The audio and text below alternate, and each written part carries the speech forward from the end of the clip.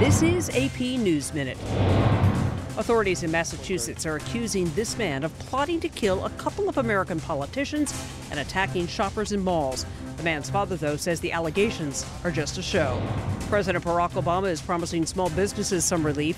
He says the government's $700 billion financial bailout is shifting away from Wall Street giants and toward Main Street.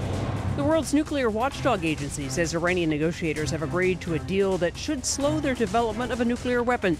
They say Iran has agreed to ship its enriched uranium to Russia, where it will be processed before being sent back to be used as fuel. First Lady Michelle Obama let her hips do the work this afternoon at the White House. She swirled a hula hoop around on the South Lawn as part of a healthy kids fair that encourages youngsters to get out and play more. Diane Kepley, The Associated Press with AP News Minute.